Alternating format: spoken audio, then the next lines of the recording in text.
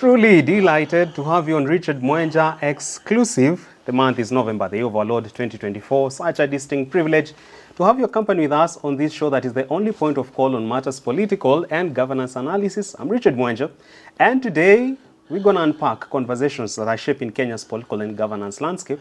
And who better to help me bring home such conversations than this renowned think tank, former minister, son of Chirangani constituency, Kipruto Arap Kirwa. Yes. How are you doing today? Very well. You're well? I'm very happy. Because maybe you're looking at President Donald Trump in the air?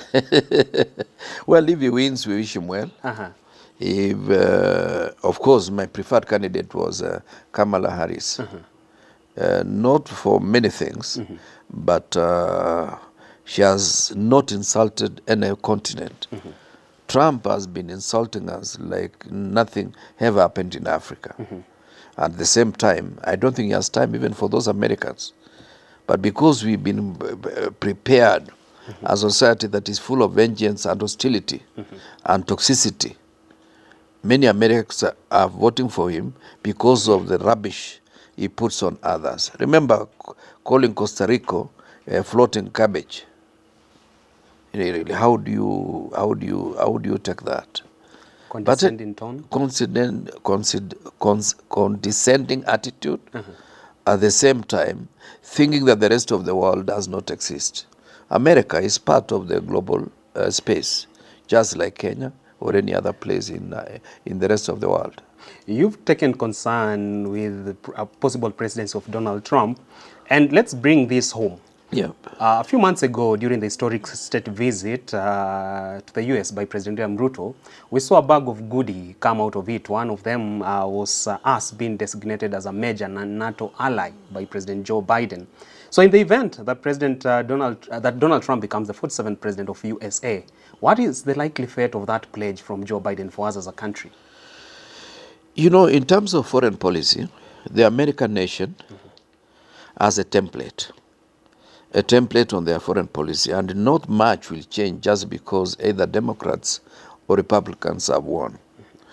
But as you know, Trump does not operate according to the script given to him, either by his advisors on foreign relations or his security advisors or advisors of any nature. He may want to reverse some of the deeds that were done by President Joe Biden. And that may involve a number of things, including some of the rapprochement that we've enjoyed with the American nation in the last 2 years or so. Or even, of course, beyond even the 2 years. So my take is that Trump is quite erratic, is unpredictable, just like his counterpart in Kenya. They don't really deal with formal structures. He can do anything, and but overall, it may not change a lot because the template of foreign relations and foreign policy, it is in the interest of America. If we realize that that kind of non-NATO membership is going to be useful to the American nation, he may continue with it. He may continue with it. Yep. Very well. Let's bring the conversation now to center it at what's happening in our country. And this far, we are seeing people talk about a one-term president of President William Ruto. And much of it is coming from revelations from one-time inside men of Kenya Kwanza, like Cleophas Malala, who say bottom-up economic plan has always been a pipe dream. And even while putting it down on paper, it was just to sell false hope. It is not realistic. When you see such revelations come from people like Cleophas Malala, Rigathi Gachagua also takes concern with some of the policies of the regime of the day. Does this sort of rubber stamp that possible outcome of Ruto being a one-term presidency? Well, there are a number of factors that may conspire to deprive him a second term. And for me, it may not be even the policy pronouncement. It is the false promises that he made to Kenyans. And issues of bottom-up, I was personally convinced that it's a good model, but it must be a model that is properly prepared so that as you start improving the lives of those at the bottom of the pyramid, you do not trample over those who are in the middle of the pyramid, so that the pyramid still retains the same shape, but the quality of the pyramid improves. That was my thinking. So that if you are talking about farmers producing milk, farmers producing certain goods and whether maize, fruits or anything, you must think of value addition. You must think of in infrastructure, including logistics such as transportation, such that everybody is benefiting at every stage of the ladder.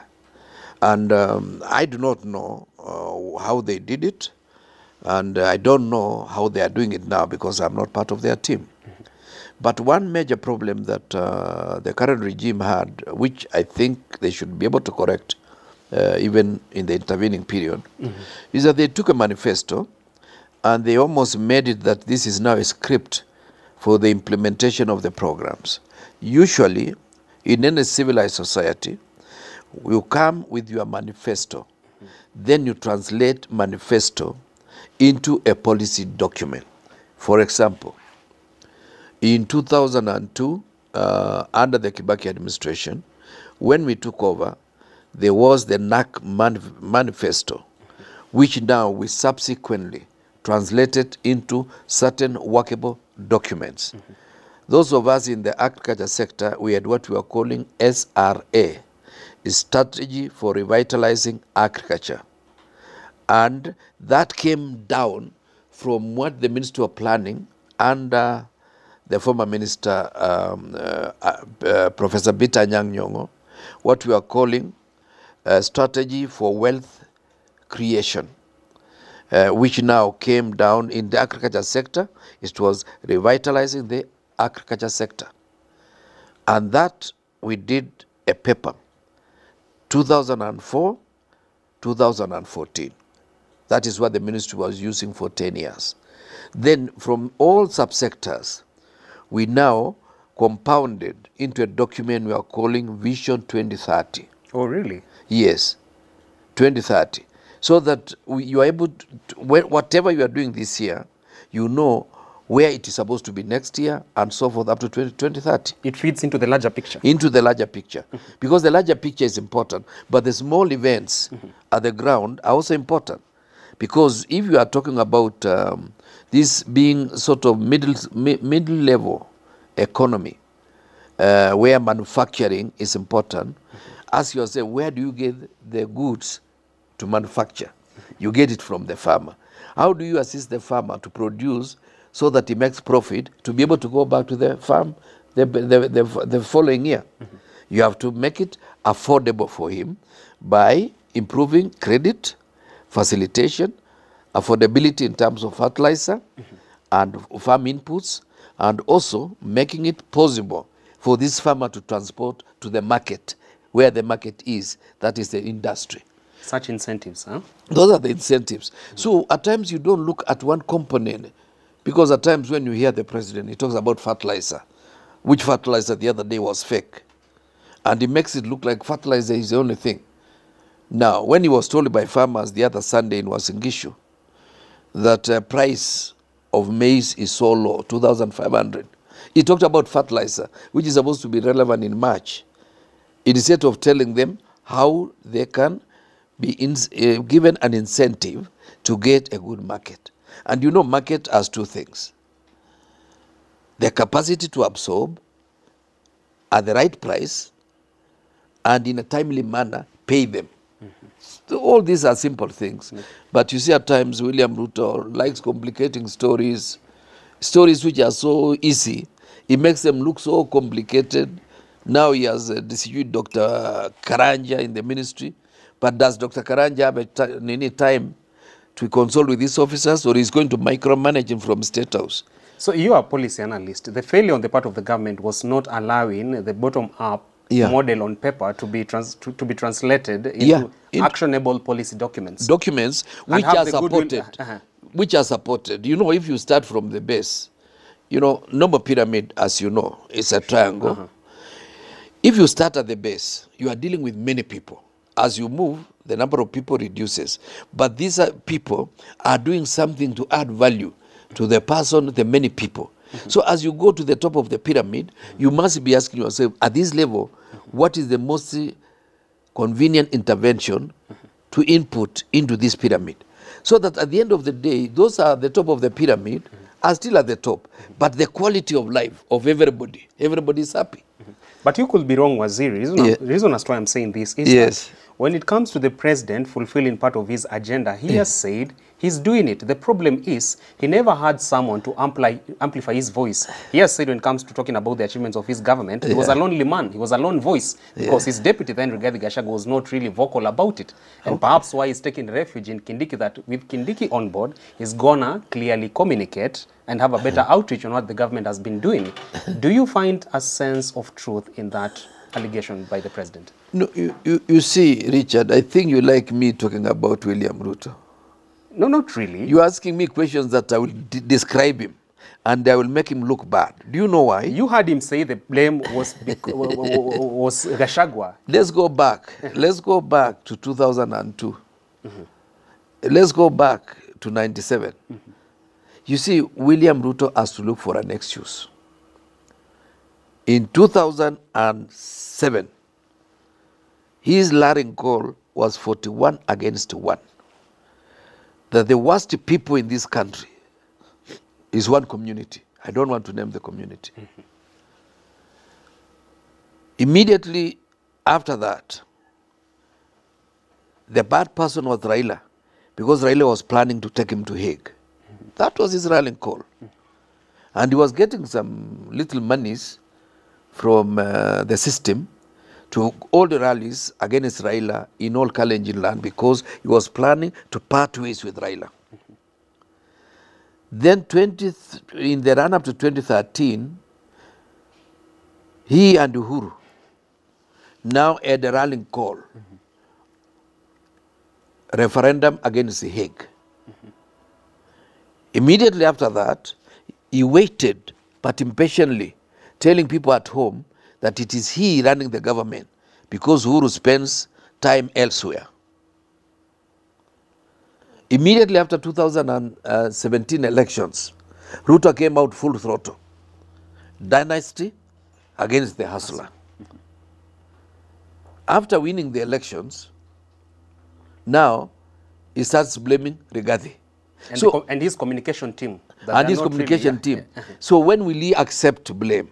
You know, if you are in a position of leadership, you must accept responsibility when things go wrong. That's why in Japan, Minister of Transport at some stage, when there was a derailment of a train, he committed suicide. He could not face the public. And yet he was not the driver of the train. He was not even the MD of the corporation that runs the trains.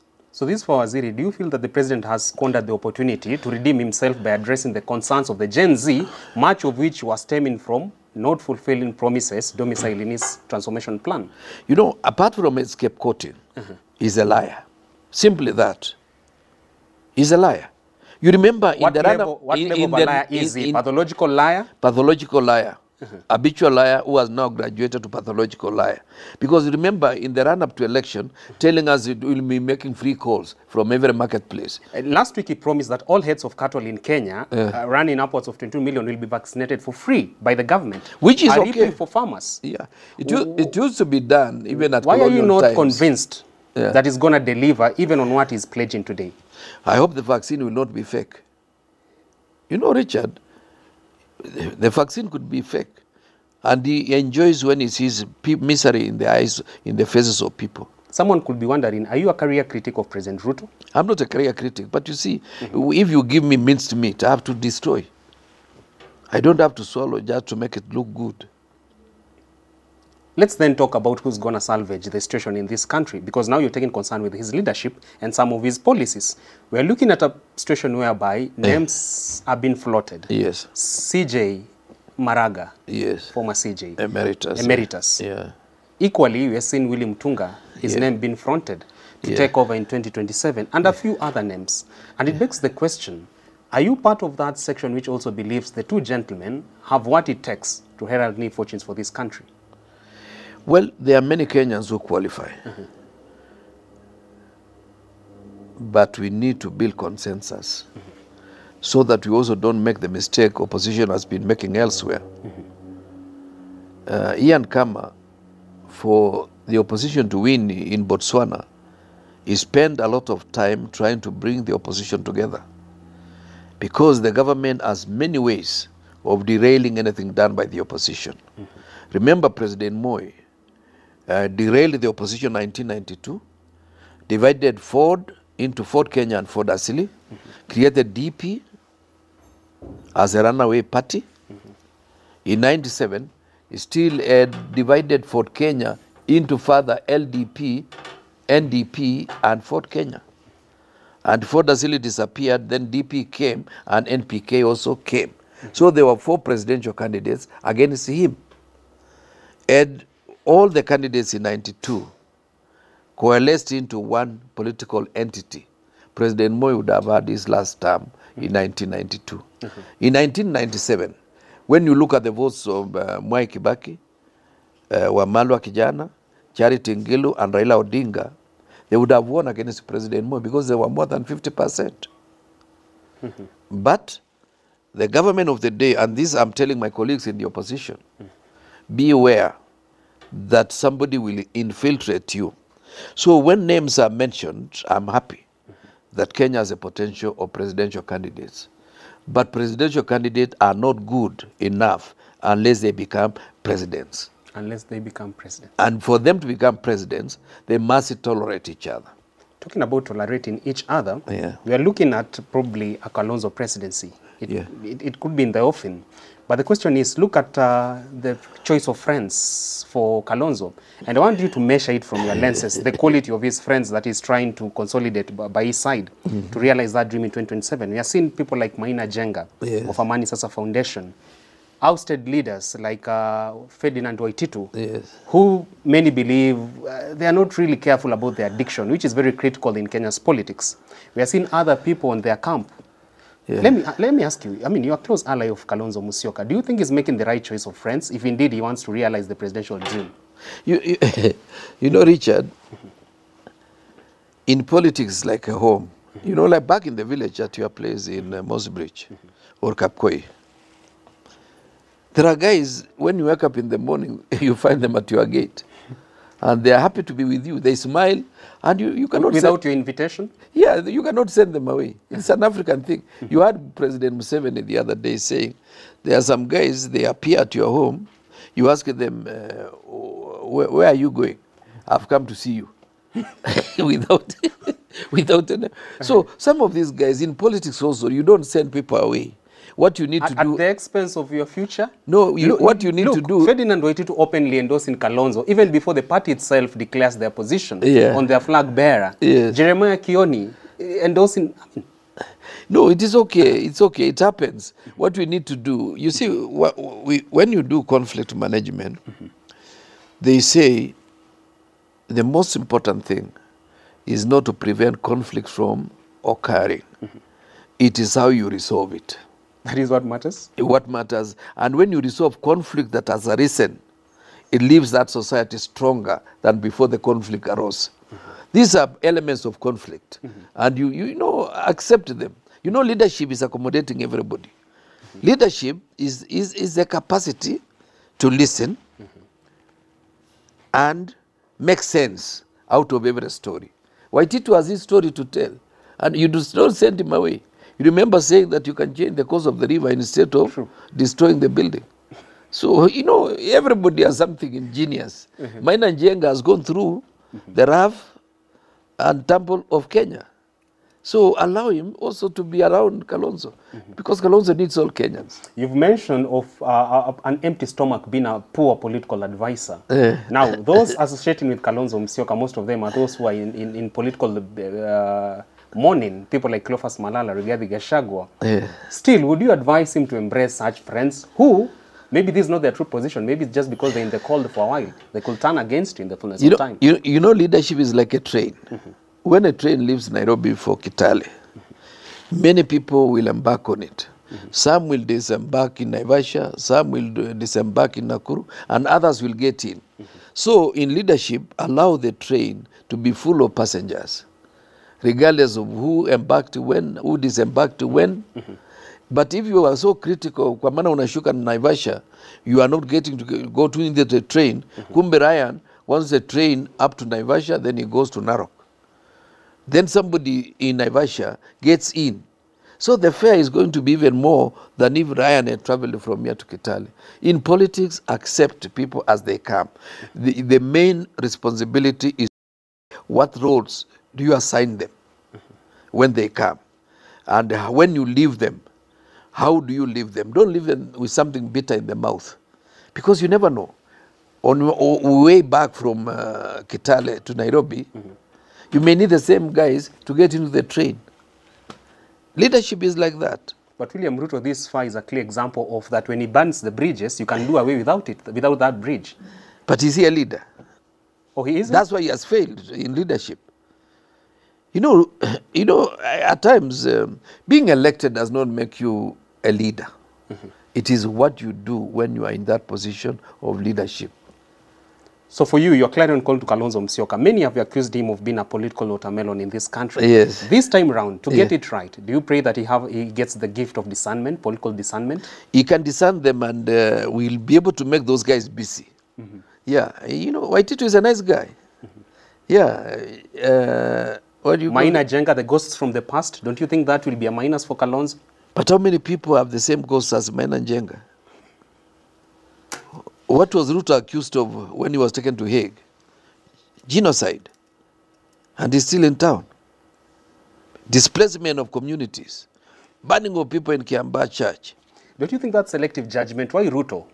No, I'm telling you, you know, he's the best example. You see, he's our leader. So we see him there. So all these accusations, some of them are not true. Like there's 5 accusations against Rigathi. If you picked that template and you used against any of us, even me, I might have said things which are tribal one time or the other.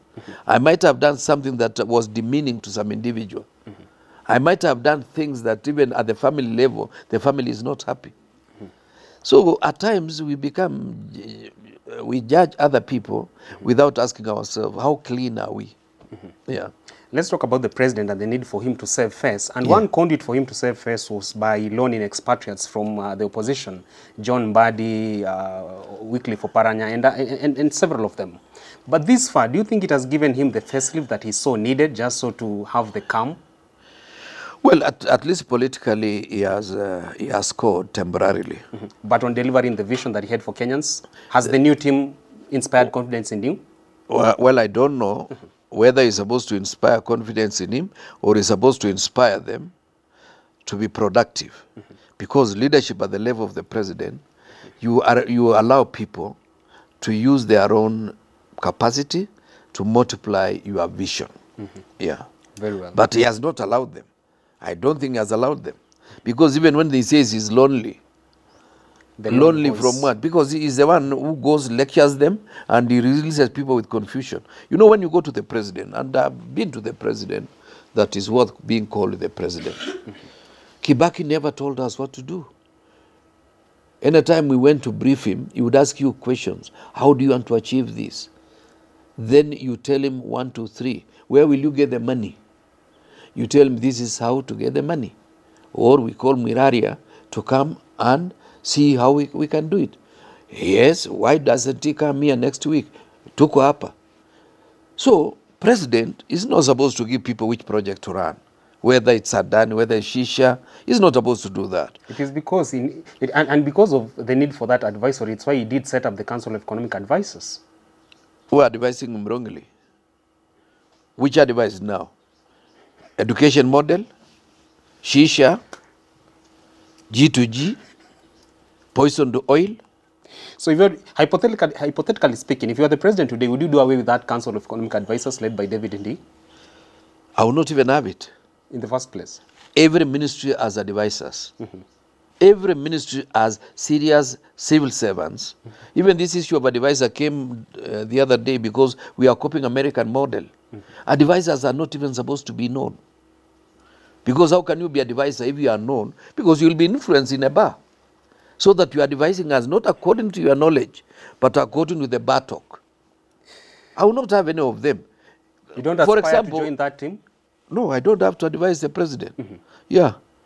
Even in future, when the president has ministers, that's why they say deputy president is the principal advisor to the president. Once the president has ministers, 22 of them, and their PSS, and their senior officers, almost every ministry has what we are calling agriculture secretary or director of agriculture. Those people, when they sit and their objective, they will come up with something that can go up all the way to the office of the president through a cabinet memo.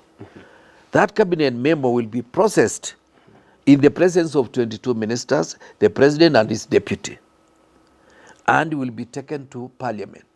Parliamentary committee will also process, and also parliament has very educated people nowadays.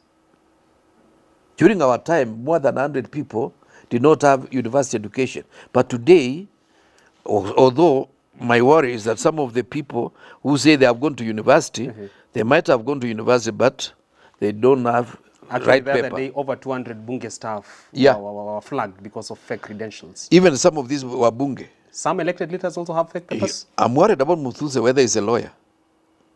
Which school did he go? You remember Emeritus Professor Dr. Willie Mutunga said, School of Law should strip him of the diploma, and the university, I don't know which university did he go. I hope not to University of Nairobi, where you and I went. Some of those degrees are not right. Yeah, they are fake. So imagine Funge Stab to have 200 people, and that's the center of power. Glad that you've raised that up, because it now begs the question, the place of merit in public service in Kenya. Yeah. Now the president is at crossroads on the pick for CS Interior. Several names have been fronted. Yeah. And he's Give me the names. And we've seen people like Boynet, Nur Gabo, Junet Mohammed, Aden Duale are part of that list of possible people to ascend to that docket. Yeah. And it begs the question, if indeed we are a nation that aspires to have meritocracy take the front row seat, why should it be a difficult task for the president to name the CS Interior in record time? You will see CS Interior is somebody who has support of institutions of leadership or management of affairs of Kenya. If I was to advise the president, CS Interior should be one, Wycliffe Musalia Mudavadi. Then Minister of Foreign Affairs is given to somebody else, perhaps Rebecca Miano. And that one of Rebecca Miano, Junet can go there. Junet Mohammed? Yeah, Junet Mohammed. You cannot take Junet Mohammed to Interior. Really, do you trust that that institution should be given to somebody like Junet Mohammed? Yeah, let him sue me. You've been telling me about so many suits. The person who should go to Interior is Wycliffe Musalia Mudavadi. Not because he's done a lot of logistics in terms of, or education in terms of issues of Interior, but his mien, his attitude, his capacity will allow him to make things of Interior to move smoothly. Even these abductions may be reduced because he's worried. He's somebody who lived during when systems were still systems. He was a minister in Moi's government at the age of 30. He was my minister at some stage when I was assistant minister for agriculture. Then he was minister in Kibaki 1, Kibaki 2, and he was minister. He did not become minister Uru's time, no. So he has a lot of experience, and he's also a good man. I like talking of good people. Yeah. Kindiki did it, but Musalia can do better. Waje nikuambie. Musalia can do better. At that point, we cross over to a brand new segment that you all have embraced so quick. That is Heroes Corner with Kipruto Arab Kirwa.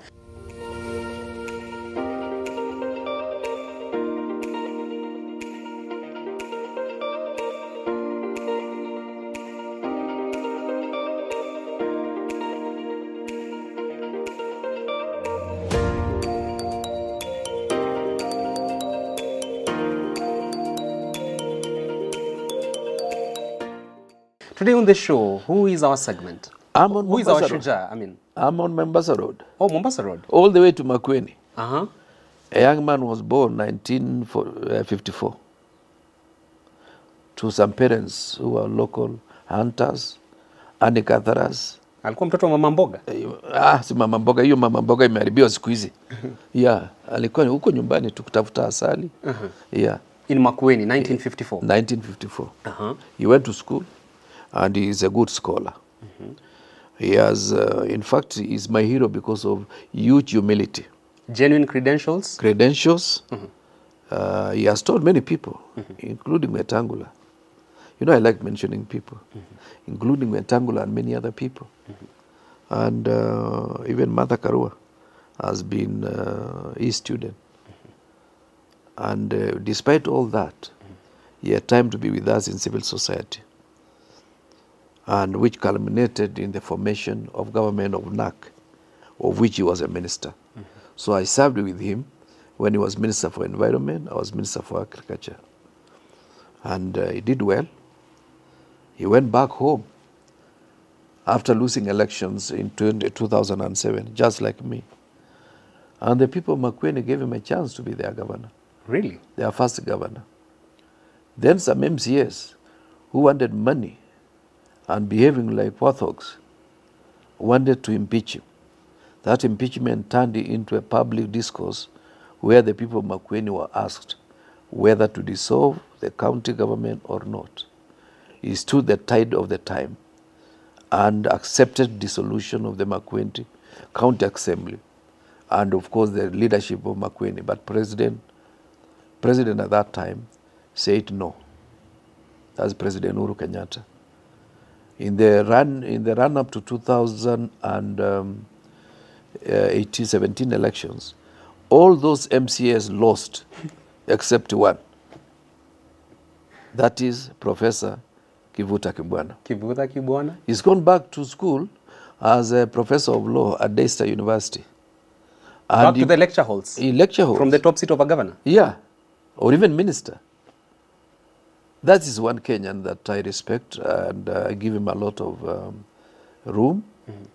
And he's a good thinker, but full of humility. He has not changed. No office has changed him. He has changed many offices, but no office has changed him to be arrogant. He's still an approachable guy? In a time, if I called him, he will pick my call. Don't threaten me, I can easily call him. Really? Yeah. So you find that he epitomized humility. Humility in leadership is humility. You know, my late mother never went to school. Oh, really? But he used to tell me, the moment you know other people are as intelligent as you are, if not more, that's the time I will know that you're intelligent. And she didn't go to school. When we do research nowadays, you have to identify areas of further research, admitting that whatever research you have done, there's still more research to be done and new knowledge will be found. You are not the ultimate person. Your mother should actually be our hero on one of these segments soon enough. Yeah. All right, we wait for that time to come. But for Kivuta Kibwana, Yeah. so you find that history will be kind to him in the fullness of time. Yes. He'll be in the right annals of history? Indeed, indeed. And in fact, the challenge I give to him, he should not overstay his invitation to the space that we have to make change in this country. He should be part of the wheel, or those who will be moving the wheel for change in Kenya. Do you think he'll just have a footnote on an entire chapter when history is He written? may have two chapters. Two chapters. One about humility and the other one about intellect. Well, there you have it. Thank you so much for your service to the nation. That is Professor Kivuta Kibwana. We really applaud you as a country. Thank you so much for slating time for this production, Waziri. It's my pleasure. And say hi to all the heroes in the making. All heroes in the making. Yes. Including maybe Mutuse. All right. Until we meet next time, enjoy the rest of your viewing.